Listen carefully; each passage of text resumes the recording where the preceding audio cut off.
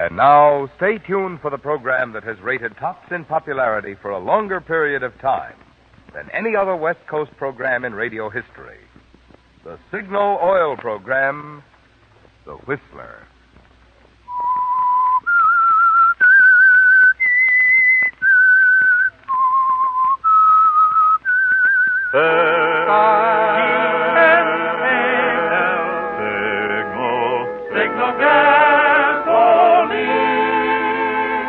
Signal, the famous Go Farther gasoline, invites you to sit back and enjoy another strange story by The Whistler.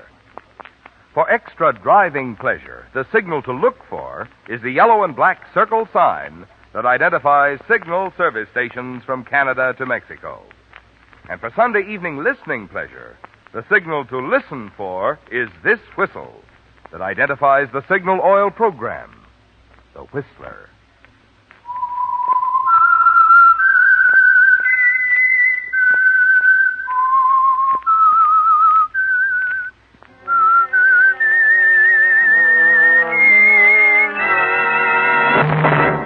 I am the Whistler, and I know many things, for I walk by night. I know many strange tales hidden in the hearts of men and women who have stepped into the shadows. Yes, I know the nameless terrors of which they dare not speak. And now the Whistler's strange story. Panic on Mulberry Street.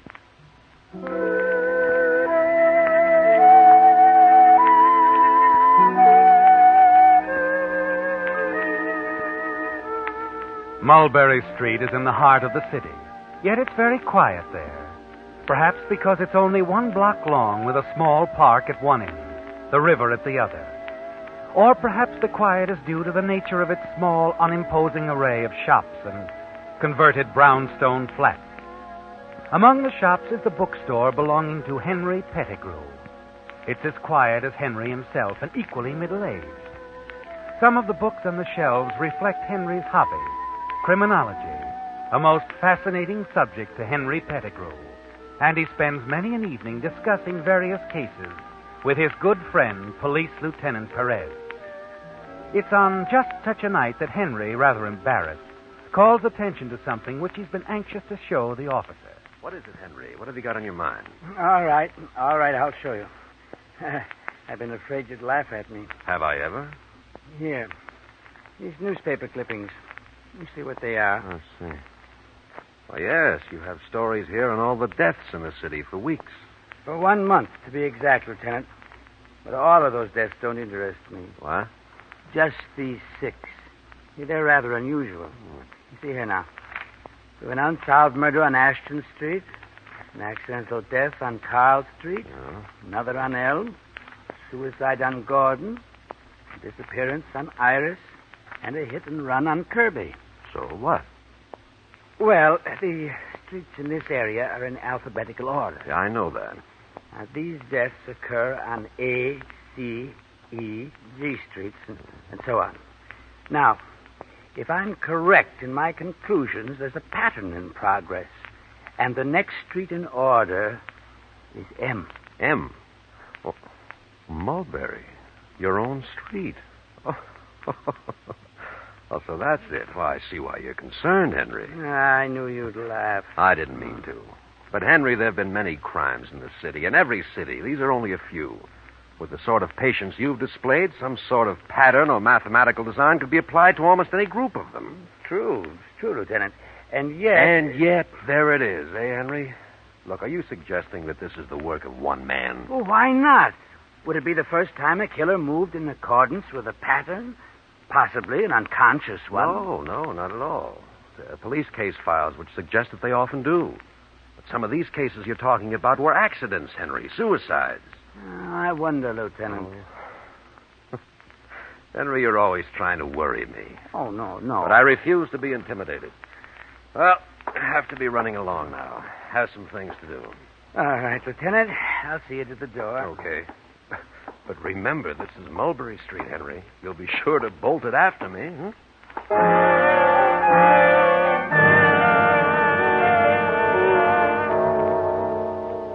He's amused, isn't he, Henry? You expected him to be, but you're pleased, proud of the little plan you've worked out. Your ceaseless reading and clipping until you found something on every street you wanted. And you're still thinking about it, smiling because you know you've impressed Lieutenant Perez in spite of his amusement. Then the following morning, Arnold Fenway comes roaring into your shop in one of his unreasonable outbursts. Yes, Pettigrew. I thought I told you to stay away from my sister. And I told you, Arnold, that if Mary Ellen doesn't object to my company, I shall most certainly... I'm warning you for the last time. Stay away. I'm not afraid of you, Arnold.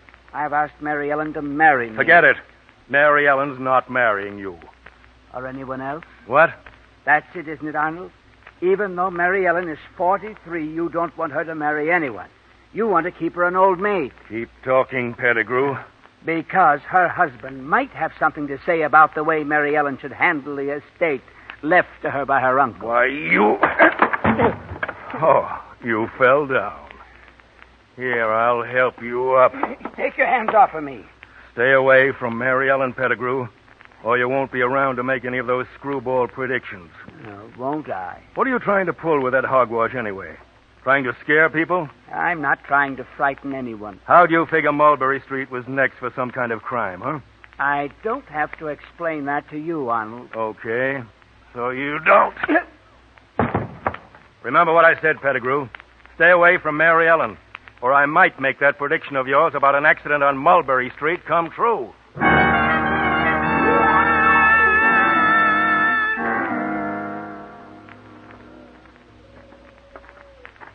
Over here, Henry. Oh, yes.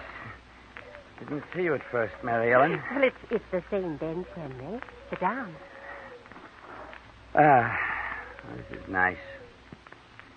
Don't know what I'd do without this little park. Been a good friend for years. And I don't know what I'd do without you to talk to, Henry. How's it been? Still the same? Oh, worse. Arnold is more unmanageable than ever. He has no right to interfere with your life. You're scarcely a child, Mary Ellen. I know that, Henry. It's just that Arnold is so set against you, and he's terribly quick-tempered. I'm afraid of what he'd do to you. Well, I wouldn't worry about it. I'm not going to. His kind of people have to run their course. Run their course? I don't understand, Henry. Nothing, Marion. Let's forget your brother for now. Henry. Yes? Henry, there's something I meant to ask you. One of the neighbors mentioned it about this theory you have. Theory? The pattern you've worked out. Oh, yes. My pattern for death, as the lieutenant calls it. Yes. Isn't it kind of silly, Henry? I mean the idea that, well, that the next time it'll be Mulberry Street. Oh, no, it isn't silly at all. That's exactly what's going to happen. I mean to say, Mary Ellen, that, well, such things are quite possible. Mulberry Street may very well be marked for death.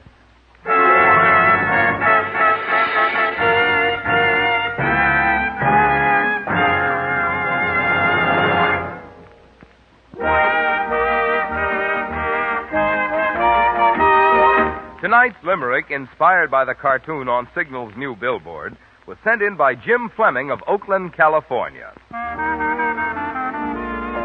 There once was a driver who plastered his car with every new gadget, including radar. The car was a riot.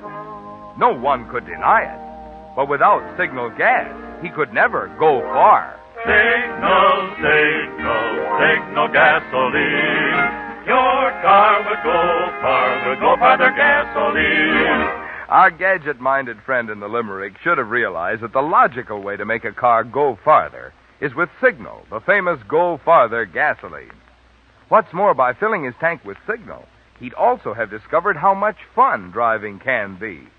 For the secret of Signal's good mileage, the more efficient performance that today's Signal gasoline coaxes from your motor, also helps you enjoy faster pickup and smoother, more responsive power.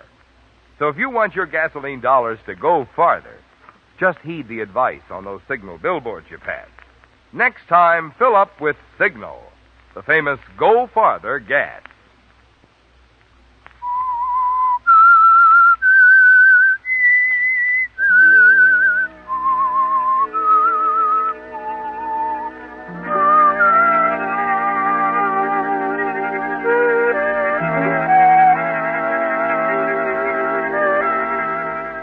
The quiet of Mulberry Street is interrupted now, isn't it, Henry? Not violently. But the street has begun to stir. Conversations at first, that's all. A little questioning here and there as your theory spreads. Then a definite feeling of tension in the air as your idea that something's going to happen takes hold. It's working perfectly, isn't it? Exactly as you knew it would from that day weeks ago when you thought of the pattern for murder and figured out your plan for a perfect cover-up.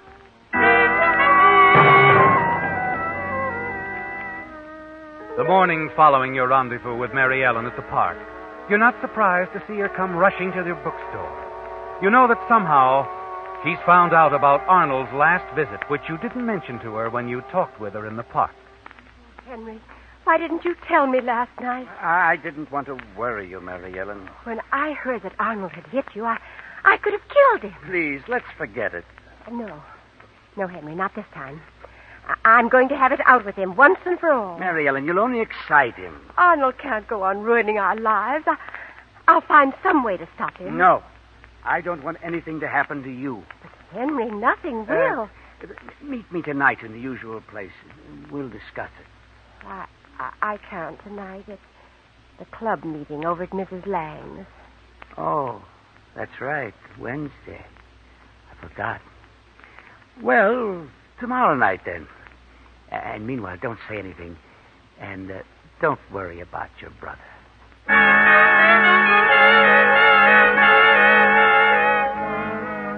She'll be free of him soon, won't she, Henry? And so will you. Free to enjoy the happiness that is rightfully yours. And you won't have to live in constant fear of what he might do to her. You know that Arnold drinks heavily at times. He's a man of violent temper. And in a moment of blind rage, he could easily kill her or you.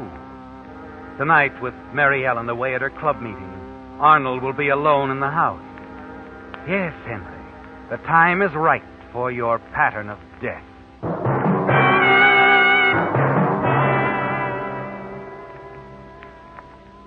You reach the old brownstone house shortly before 9. You glance around, turn into a tiny delivery alley running between the houses. Inside, near the library window, is Arnold. He's sitting with his back directly to you. Perfect. His back. Couldn't be better. Then Arnold rises suddenly. You duck out of sight as he comes to the window.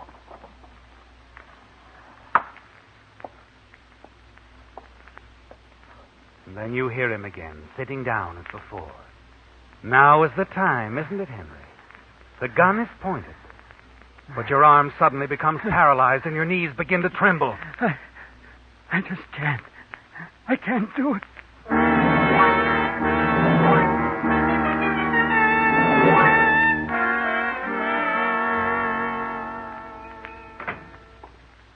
Oh. Good morning, Lieutenant. Henry, I guess I came to apologize. Apologize? Mm-hmm. For laughing at your idea of that pattern stuff. You heard what happened? Happened? No. Arnold Fenway disappeared from his home last night under mysterious circumstances. Disappeared? Uh-huh. Maybe you hit something with that crazy idea of yours, Henry. You stand in shocked silence, staring at the lieutenant, your mind spinning crazily. It's fantastic, isn't it, Henry? But it's happened. The theory, the plan you worked out to cover up Arnold's murder, it really exists. Yes, you've accidentally stumbled onto a killer's pattern for death. I just can't believe it, Lieutenant. This theory, it looked good on paper, but I never really thought... Look, Henry, just how much do the people here on Mulberry Street know about this? Well, none of the details, really. Not any more than what I told Frank Ferris. Oh. How much did you tell him, Henry? Just that I'd figured something out, that there might be a crime on Mulberry Street before long. Well, I'm not saying there is anything to this theory of yours, Henry, but if there is a killer at large, we don't want him to know we're aware of this pattern, this blueprint, so keep it quiet. Oh, yes. Well, that's all I had in my mind. I'll be getting back over to the Fenway house. Lieutenant. Huh? Mind if I come along? No, not at all. Come on.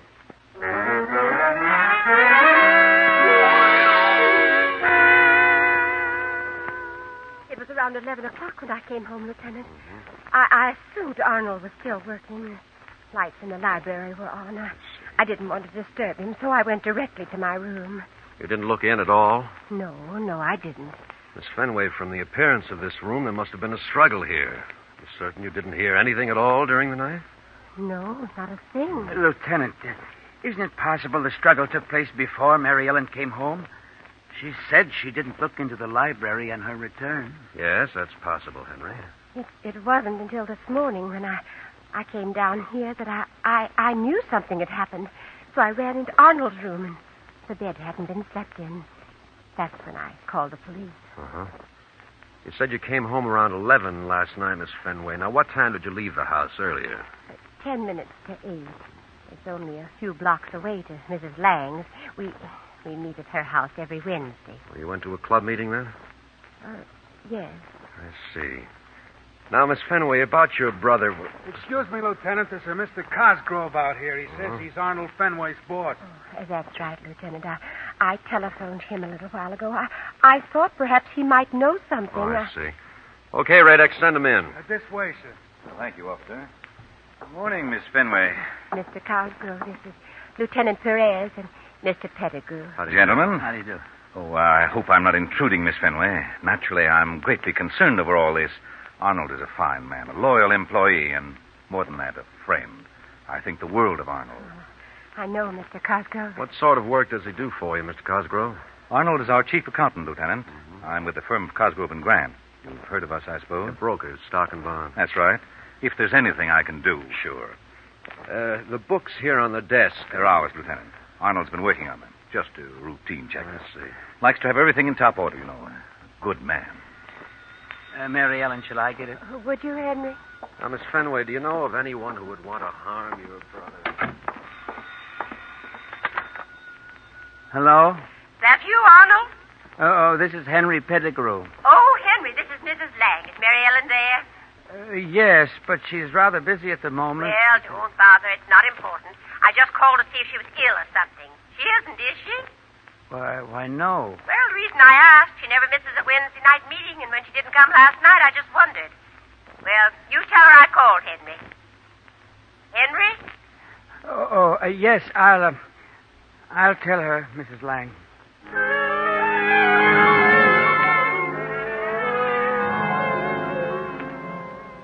You can hardly believe it, can you, Henry? Mary Ellen deliberately lied to the lieutenant. Told him she'd been to a meeting at Mrs. Lang's house last night, knowing the police could check her every movement and probably would. You must have had a powerful reason to take a chance like that, and you're pretty sure you know what that reason is. The strange disappearance of her brother Arnold. Suddenly something catches your eye, something in the rose bed just below the window. You slip out of the house, hurry into the garden, and pick up the bright, shiny object, a cufflink.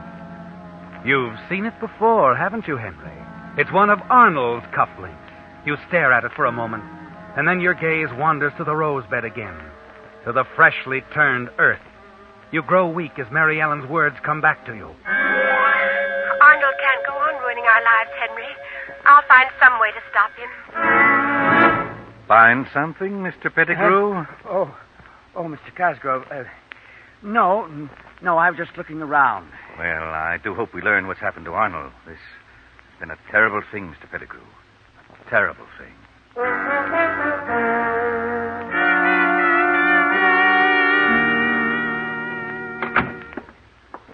Is that you, Henry? Yes, Mary Ellen. Oh. Henry, who was that on the phone before? Mrs. Lang. Oh. What did she want? I told her you were busy. Said for you to call her when you can. All right. Mary Ellen. Yes, Henry. Why, Mary Ellen? Why did you lie to the lieutenant? Tell him you went to Mrs. Lang's. Well, I don't know, Henry. Where did you go? Oh, Arnold and I, we had a quarrel last night, and he became very angry. He struck me. Mary Ellen. Oh, Henry. Henry. Oh, now, my dear. He's never hit me before, and I was so confused, so angry. I don't remember what happened. I was suddenly walking along the river. It was like a nightmare. And then suddenly I was back at the house. Mary Ellen. Oh. No one answered my ring, so I came around back. Thought there might be someone in the garden. Mr. Cosgrove. Good evening, Miss Fenway, Mr. Pettigrew. I happened to be in the neighborhood. Just wondered if there'd been any word about Arnold. No, there's been no word at all. I see. Well, these things do take time, I suppose. Police doing all they can, of course. Well... We were just going in, Mr. Cosgrove. You'll have a cup of coffee with us? Why, I think that would be Don't fine. bother, Mary Ellen. You've had a very trying day. Now, you need your rest. Mr. Cosgrove and I will just run along. Oh, yes, of course. Mr. Pettigrew is right. Well, it's no trouble. See you tomorrow, Mary Ellen. Coming, Mr. Cosgrove?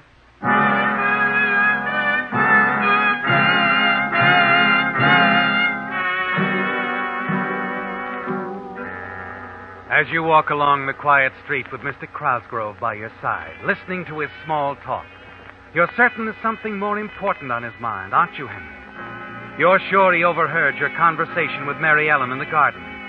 He knows she quarreled with Arnold the night he disappeared, that Arnold had struck her. Yes, Cosgrove is sure she's involved in Arnold's disappearance, isn't he? And so are you. And then as you reach your shop door... Mr. Pettigrew. Yes? About Arnold.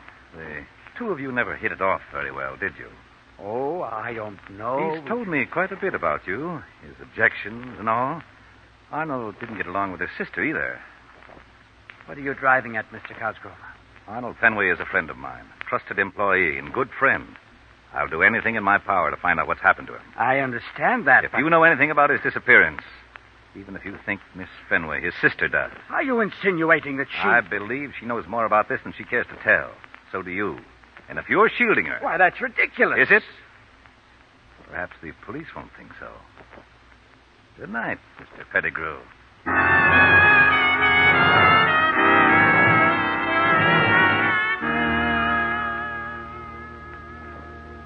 The clock on the church tower is striking 11 as you finally return to Mary Ellen's house. You wonder if Mr. Cosgrove has been to the police.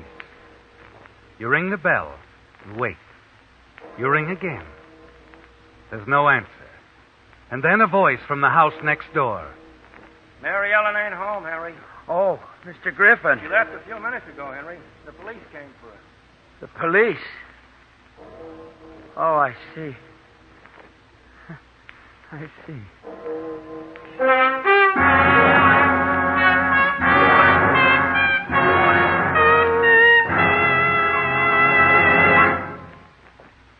There's a 16-page booklet which signal service stations are offering free that can make tomorrow's 4th of July outing and all your other summer trips a lot more pleasant. It's called Lane's Guide, and in it you'll find answers to the questions travelers ask most often. What's a good place to eat? Where's a good place to stay? In addition, this handy pocket-sized booklet, which was prepared by an independent travel organization, contains much other useful information, such as whether prices are low, medium, or high, whether the lodging place is on a beach or has a swimming pool, and in the case of motels, whether kitchens are available. Since Lane's Guide includes 243 cities and towns throughout 7 western states, you'll want a copy in your car for all your summer travels. So I'd suggest that you stop at the very next signal station you see to get your copy of Lane's Guide while the supply lasts. You'll find that this is just one of many friendly services that independent signal dealers offer to put more pleasure into your driving while you go farther with Signal.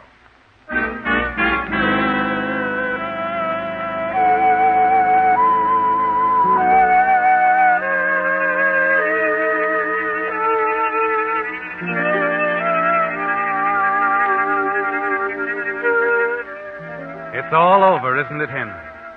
You're certain Mr. Cosgrove has told the police what he suspected, that Mary Ellen is involved in her brother Arnold's disappearance. And now they've come for her, taken her away for questioning. You walk over to your bookstore and sit there in the back room for a long time. There's no doubt in your own mind either. You're sure that Mary Ellen is involved. And you wonder what she did with Arnold and what will happen to her. Then suddenly you're aware of a faint sound. Someone tapping the glass on your front door. May I come in, Henry? Oh, of course, Lieutenant. Come in.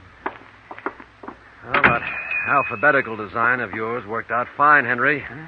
We found Arnold about an hour ago. He was dead? No, on the contrary. He was very much alive. But he wouldn't have been for long if it hadn't been for your alphabetical street idea. My idea? That's right. He used that idea for his own ends, Henry. When you insisted Mulberry Street was scheduled for the next crime, he decided to be it. Then his disappearance Was strictly phony. He messed up his library to make it look good. He was trying to get away. But why? The night Arnold disappeared, he dug up some of the firm's money he'd hidden in the rose bed. The cufflink. Yeah, the cufflinks. That's what made you think Mary Ellen had had something to do with it. That's how Cosgrove knew Arnold was planning a getaway. Cosgrove just told us the whole story. Well, I still don't see how my idea... Funny the way things work out, Henry. You see, that alphabetical street theory of yours never did make sense to us. But we got to wondering about you and Mary Ellen and decided to cover the next street on your list, just in case. Next street? Yeah. Mulberry, Norton. Well, that would be Olive Street. Olive. We had it covered from one end to the other. Oh. 2 hours ago at the Olive Street bus terminal, we picked up Arnold with $20,000 on him. He and Cosgrove were working together. Arnold was trying to double-cross him and skip town, but he'd have never made it. Cosgrove was just 20 feet behind him, with a loaded .38 in his pocket.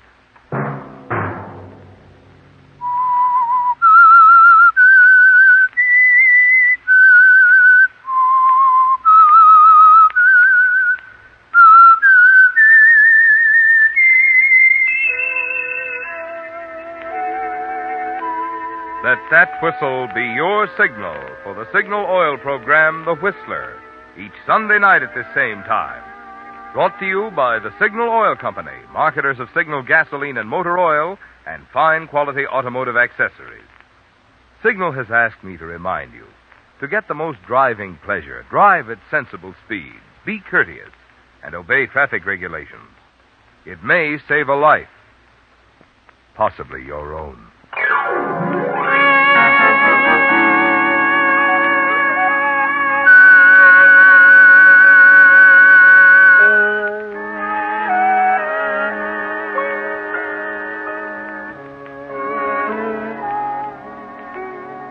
Featured in tonight's story were Wilms Herbert, Sarah Selby, and Hal March. The Whistler was produced and directed by George W. Allen, with story by Steve Hampton, music by Wilbur Hatch, and was transmitted to our troops overseas by the Armed Forces Radio Service. The Whistler is entirely fictional, and all characters portrayed on The Whistler are also fictional. Any similarity of names or resemblance to persons living or dead is purely coincidental.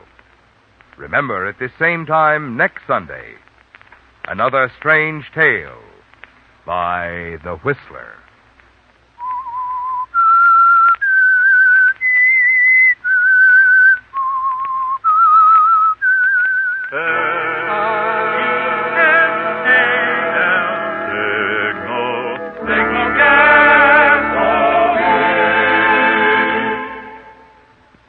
This is Marvin Miller speaking. This is CBS, the Columbia Broadcasting System.